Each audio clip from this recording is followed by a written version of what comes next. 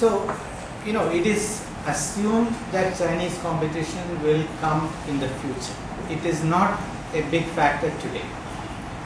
They are a big factor in the Chinese market, which is one of the largest GDPs in the world, and they're a fierce competitor. But outside China, they are not that big a competitor at this point. The largest services company in China has about 10,000, 12,000 employees, whereas the largest company in India has excess of 150,000 employees.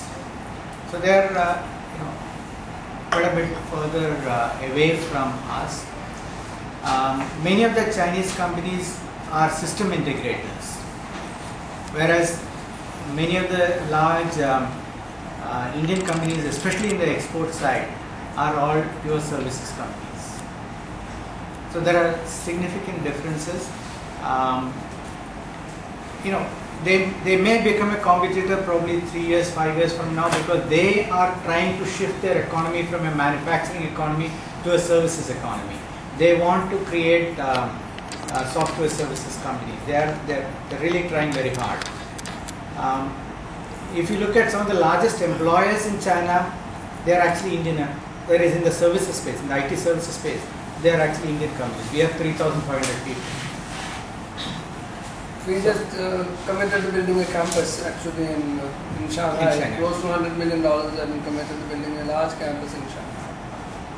So 3 to 5 years is not far from now. So how geared up are you for a possible launch?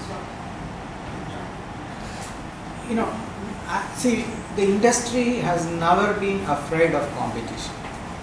1993 is when India reopened on the technology side.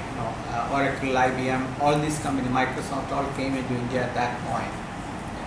But from 1993 till now, Indian companies have done extremely well.